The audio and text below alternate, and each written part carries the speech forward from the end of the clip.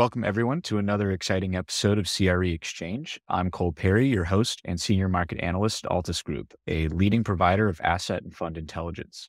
I'm joined by Omar El-Sarai, our U.S. Director of Research. Together, we'll share the latest news and trends in the U.S. commercial real estate market. Omar, it's good to be with you. Glad to be here. So today is January 29th, but I want to hear what caught your attention in the last couple of weeks. I know it's been pretty busy.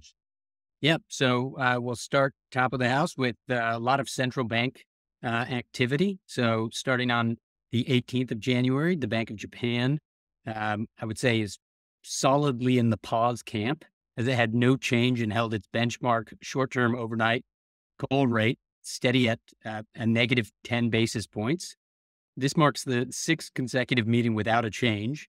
And while the bank continues to pursue its ultra-loose monetary policy, it's doing so really in an effort to stimulate economic growth and combat deflation. That's, I would say, maybe not entirely unique, but is amongst the larger banks and larger economies. I would say that definitely stands out while everybody else is trying to tame inflation. But then on the 20th, People's Bank of China, they made some changes to the reserve ratio requirement. And so what they announced is that this requirement will be cut by 50 basis points starting in early February, and should provide around 1 trillion yuan in long-term capital to the Chinese economy. And this is the first reduction in the reserve requirements this year, but it does follow two cuts from last year. The PBOC also said that there's room for further monetary policy easing, and announced that there will be new policy to support the loans for high-quality real estate developers. The real estate sector is going through a pretty significant, I would say, crisis, and it plays a very significant role in their economy, and so their central bank is stepping up efforts to support that. Then on the 24th, the Bank of Canada held its target rate for the overnight rate at 5%, with the bank rate at 5.25%. And the deposit rate at 5%, keeping its monetary policy in restrictive territory. I read a number of articles around I would say there's this restrictive territory is not appreciated by many business leaders, and a lot of calls for the central bank to start easing. Then hopping over to Europe on the 25th, the ECB, or the European Central Bank, really in their press conference, really stressed the bank's reliance on data when making decisions. I feel as though that is a common thread that crosses the Atlantic. And ultimately, the ECB is holding rates where they are for now. But markets are signaling that they expect cuts could start and be on the docket as early as this summer. And then finally, back home to the U.S. While we are recording on Monday the 29th, it's a big week for the Fed, which should be sharing its policy rate decision with markets on the 31st. They're looking at futures markets. There's a pretty clear majority of investors anticipating no change at this first meeting. But if you look at the odds of cuts throughout this year, the markets are really pricing in at least 6 cuts starting potentially as early as March, which would be the next meeting. Now, this is, 6 cuts if each cut were 25 basis points, or in total, markets are anticipating 150 basis points or 1.5% in total cuts for 2024. This is really in sharp contrast to the Fed's approximate 3 cuts or 75 basis points expected through the year. Even though we are just starting 2024, or we're about a month in, really, I think all eyes are still very much on the Fed and interest rates. And then I'm going to hop outside of the central bank land and touch on PCE and personal income and outlays that was released last week. Personal income increased by 60 billion, or about 30 basis points at a monthly rate in December, and personal consumption expenditures, or PCE, increased at 133.9 billion, or 70 basis points at a monthly rate. Now, the PCE price index increased 0.2% month on month, or 2.6% year on year, and core PCE, which excludes food and energy, increased at 20 basis points month on month, or 2.9% year on year during the final month of 2023. Overall, this was a welcome print for the market, as it really shows that I would say that the strength of the U.S. consumer in terms of ability and willingness to spend, and coupled this with, I would say, the inflationary read and inflationary pressures, it really goes to the whole narrative that, either a soft or no landing really seems to be possible for the U.S. Economy. And Cole, I know you were looking at some macro indicators as well. What did you see?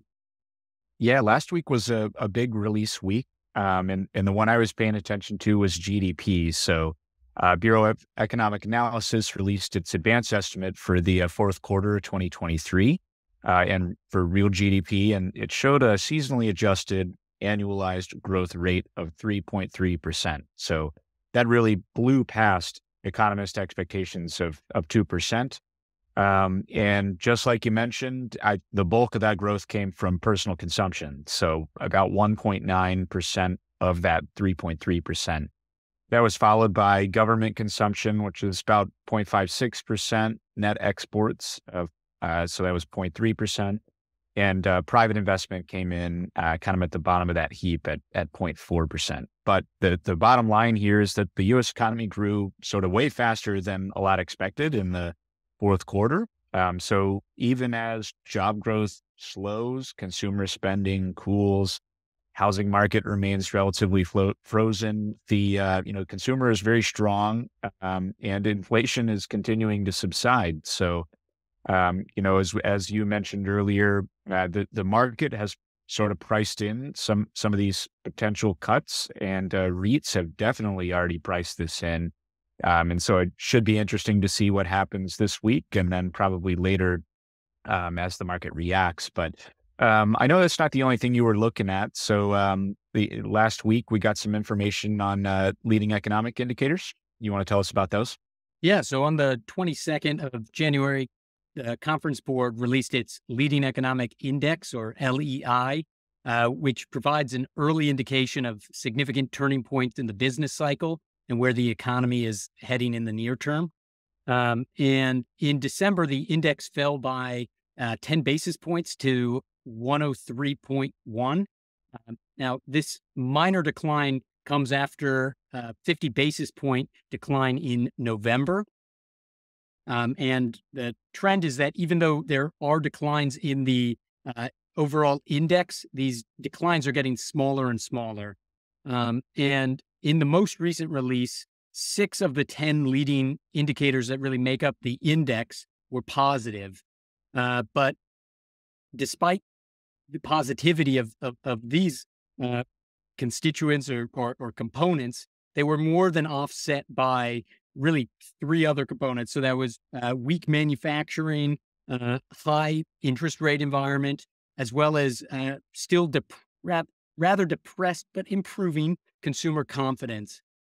In the press release, the Conference Board noted that they expect GDP growth to turn negative in Q2 and Q3 of 2024, but begin to recover late in the year. I thought this was a pretty interesting read. This is an index that I do like to follow, and I felt as though that call for Q2, Q3 contraction, what it seems to break a little bit more of the broader narrative. Um, and so I know that you were looking at consumer sentiment. What did you see? Yeah, I think these pair quite interestingly. There's been a kind of a change over the last few months in consumer sentiment. We were at historic lows. However, in January, it jumped 13% over the month prior. So it's now at its highest level since 2021, as we were kind of exiting the pandemic. There was a huge surge in economic activity with all that money pumped into the economy, but we're still well below the 2014 to 2019 average. The quote from University of Michigan, who operates the consumer sentiment survey, said that for the second straight month, all 5 index components rose, and there was a 27% surge in short-run outlook for business conditions and a 14% gain in current personal finances, which I thought was quite interesting because you're hearing possibilities of consumer credit deterioration. I think we covered that a little bit on an episode or two ago, but quite interesting. And I think one of the big components into people's perceptions of their personal finances is housing. One of the other things that I was looking at this past week, we got data on new and existing home sales. So the Department of Housing and Urban Development, or HUD, tracks existing home sales, and they showed 3.8 million existing home sales in December. The National Association of Realtors, on the other hand, shows new home sales, and those clocked in at 660,000. So a combined total of around 4.5 million, which is down still 5% from a year ago, which is down quite a bit from the year prior. Historically speaking, new home sales have made up around 10% of all single-family home sales. So only talking about single-family here for the time being. In December, they actually made up 15%. So the total volume was 27% below the average month for, any period since 2000 or any monthly period. So take all this in. High mortgage interest rates kind of continue to keep existing homes off the market. You've seen that reflected in the fraction of sales that are in new homes, because that's really the only supply a lot of the supply that's coming online. But I think for us in our industry, the chronic housing supply shortage and these high mortgage interest rates still a boon for those in the build to rent or multifamily sectors. So quite interesting stuff there. I think one of the other things that me and you have looked at over the past few weeks that's a good barometer for where the economy is going. A lot of the data points we look at lag a bit, but we do get some good commentary from earnings calls. You were looking at regional banks. You want to tell us what you saw there? Yeah, so I tuned into a few calls and then otherwise read transcripts for others. Were very much knee deep in earnings. More transcripts than I had time. But looking at a number of the regional banks that have reported fourth quarter earnings, I would call out a few quick trends in themes that I'm seeing across the calls and in the transcripts. So first is that many of the regional banks are reporting declines in total deposits and net interest margins, or NIM. And this is this is both quarter over quarter from third quarter to fourth quarter of 2023, as well as year on year. Two banks, Truist and KeyCorp, were, I would say, rare, and they were actually able to report sequential NIM increases during the fourth quarter, but these remained below 10 basis points. Another key theme is that year over year earnings trends were overall down in the fourth quarter, and they continue to, I would say, many of these institutions are finding it a bit difficult to post positive earnings gains. And then the third theme that I would call out is partially because it's this podcast is the focus on commercial real estate. So from Truist, they noted structural challenges in commercial real estate, particularly in office. No surprise, which they noted has really they anticipate seeing more risk materializing across the sector, not necessarily in their credit book, but really with across assets that have leases coming due, as people and companies really resize their space needs. I know that there's a lot of focus on office, but during the call they were able to add some color to further that conversation. And then another piece on CRE is coming from M&T. They continue to build their ALLL or their loan loss reserve, and ultimately built it to 1.59 of their total loans. This is up 13 basis points from year-end 2022, and this build was primarily driven by CRE loans. But they also had a lot of good commentary in there and received a lot of questions focused on CRE. And during the Q&A portion of the call, they did mention that they've gone through nearly 60% of their entire CRE book, really for risk monitoring and risk review. And when asked what type of declines they've seen in terms of values, they said on average they've seen roughly 20% decline in values across their book and the loans that they reviewed. And Cole, I believe you were looking at some transportation and airlines. What did you hear? Yeah, I think we tend to track when we listen to earnings calls, we have those sectors that are sort of directly related to CRE. We've got the REITs, and then you've got banks who finance those transactions, just like you were talking about. But one of the sectors that's really interesting to me that I think we can glean a lot from is the airline sector. So one of the first things that you cut as a consumer is your travel spend. And so I think they feel the brunt of that. But also, this is a good indicator of what hospitality might look like in the coming months. So all the big four airlines, so United, Delta, American, and Southwest, which make up a little bit more than 2/3 of total market share in the U.S., they have all reported up to this date. They all saw revenue increase. American led that pack with 19%. United saw a 14% jump in revenue. They each had about $17 billion in revenue. Profitability results were a bit mixed. So American, Delta, and United had positive net income. Southwest, interestingly, reported a net loss. But the commentary from these is really where it gets interesting. So all airlines did note strong demand for leisure travel. So this is something we've heard in various other indicators that the consumer is still very strong here in the United States. But a lot of that travel is for international, right? So they're still hearing a lot of we're still feeling a lot of demand for international travel. There is still lagging demand for a lot of business travel. I've noticed, at least when I've been booking flights, that they now ask like whether you're flying for, I think even on American, they force you to choose whether you're flying for business or for personal travel. And so they're saying that business travel remains pretty slow. And I think there's an obvious impact there for certain types of hospitality, your convention, hotels, and other large format. So quite interesting stuff there. Other business oriented hospitality sectors. All the airlines are concerned a bit about capacity constraints. So this is impacting their profitability, probably leading as well to higher fares and impacting general travel affordability, which I think can have direct impact on some of the, we'll call them lower cost destinations that a lot of these airlines tend to fly to.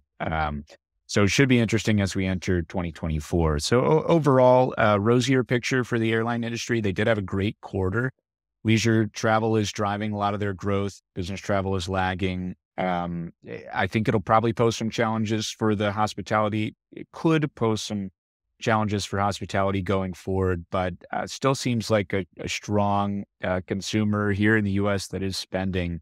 There's quite a positive outlook, and that was reflected in a lot of the commentary from executives on these calls.